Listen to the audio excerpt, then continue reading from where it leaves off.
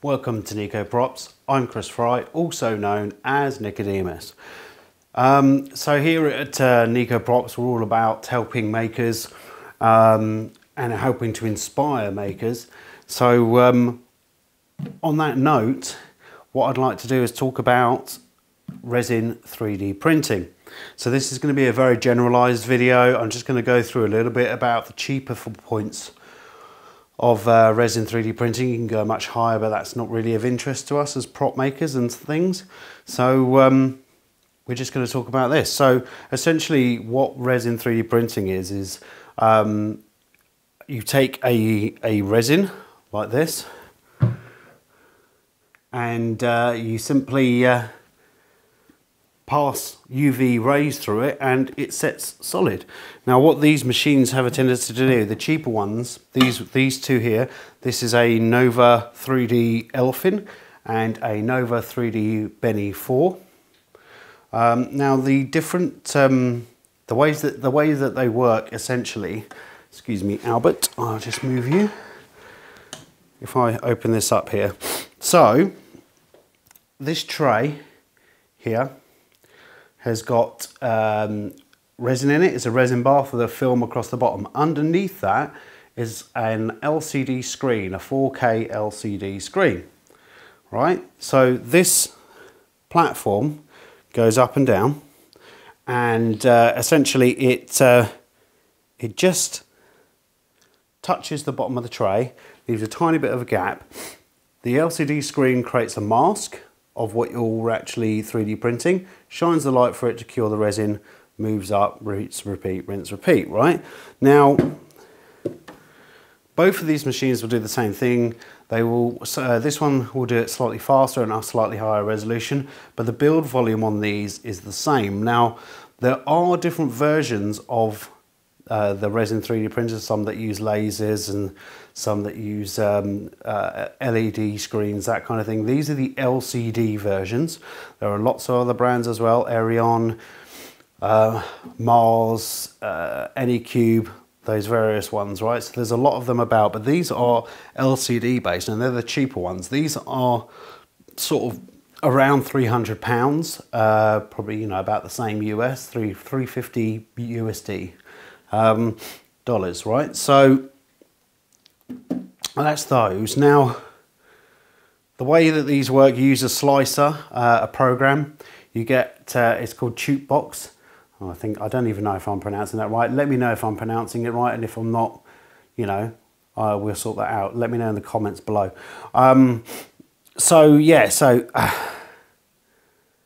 use a slicing program. It slices a 3D model into layers that are basically bitmap images that get shown on the screen below. The resin cures and it just does that. Now once the resin is cured with the UV light, you then have to clean it off. So you want to clean it off with this isopropyl alcohol. Okay, so you can just put it into a tub and kind of shake it around or brush it on or spray it on or whatever, or you can use one of these. There's various different makes and models of this. This one is by Anycubic, it's the wash and cure. We're going to go into more details on each of these devices in other videos, by the way.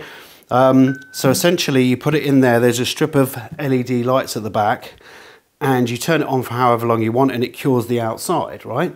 But before you do that, you need to wash it. So you put this tub in there that's full of our isopropyl alcohol, and you can wash it, take it out, put your model onto the platform and cure it.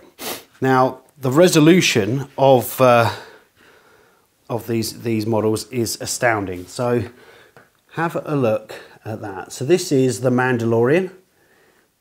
I printed him on the Elfin. And look at that detail. You can't even really see the ridge lines. So something like this kind of printing, here's Deadpool by the way, let's have a look at that. This kind of printing, you know, what is it useful for us? For prop makers and that kind of thing, right? I've put these the wrong way around and that's going to annoy me. There we go. Sorry about that. So what can these printers be used for? So I've used it to print 3D parts like this, where it's going to be a high resolution. I'm going to want to paint it, right? But it's part of a larger model. So this is actually pieces of a Mandalorian helmet, funnily enough.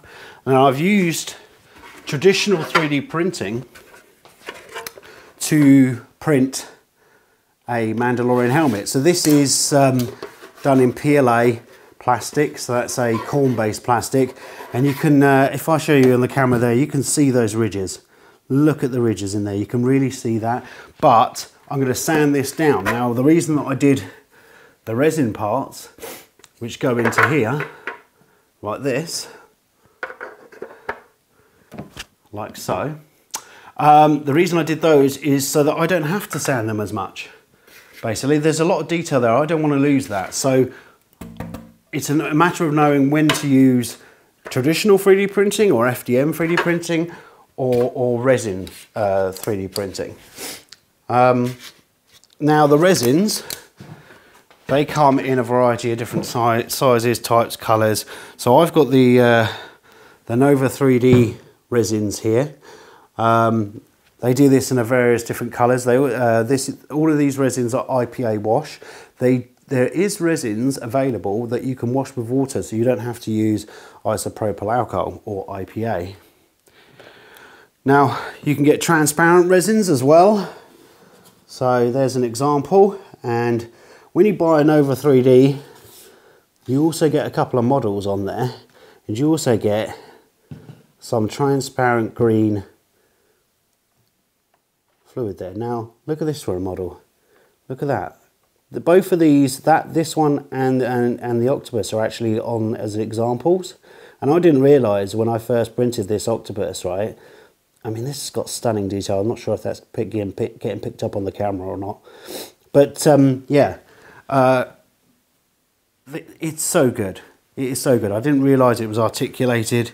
When I went to remove it from the build plate, I felt like I'd broken it, which I hadn't. So, you know, fair enough. Now, something else you can do as well. So I've got, here's some ERYONE colours here as well. Now, these ones I've got is Cyan, Magenta, yellow and black. CMKY. CYK, I don't know, I can't remember the order of the letters, but essentially it's that's basically is a printing process. So you could, this is Cyan here, we move these out of the way. You can mix these together essentially, and when you've mixed them together, so that's Cyan, that's just a bright blue, and you're like, well, you know, that's fine. But what if I mixed a tiny bit of blue with the yellow for my little Yoda here? And you can create your own colours of resin. So all you've got to do is find out the print colours for a particular colour that you want. In theory, just mix it together and use that as a resin. So that's quite handy. Now the way I also see this being used in cosplaying and props and costumes is you've got the transparent resins. They come in different colours. I've got some, I think this is, yeah, it's transparent red here by Sunderly. I'm going to be trying out. I haven't tried it yet, but I'd like to print transparent stuff, crystals and things like that. I'm tempted to make a sword of omens from Thundercats. I want to produce that little round symbol on the sword so that I can have light shining through it. I'm probably going to print it, so it's going to be really good. Right, so as I said before, I'm not going to go into too much detail about these. This is just, it's a basic overview of 3D printing and the details and things you can get. I mean, these printers are often used with miniatures. Go and check out myminifactory.com.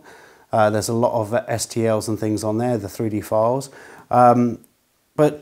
Yeah, if you've got value out of this video today, let me know in the comments, like, subscribe, obviously. Hit that notification bell so that you can get updates as and when they happen. And I'm going to be going through each of these machines and some of the resins in separate videos in a little bit more detail. So check that out. I'm going to put the playlist up there. somewhere, or you know, I might even put a couple of the videos here as well, so that you can move on from this video and go into these. Catch me on the next episode. I'm going to be trying to produce about 2 to 3 videos a week at least, if not more. So definitely subscribe, notifications, like the video. Thanks again guys, and I'll speak to you later.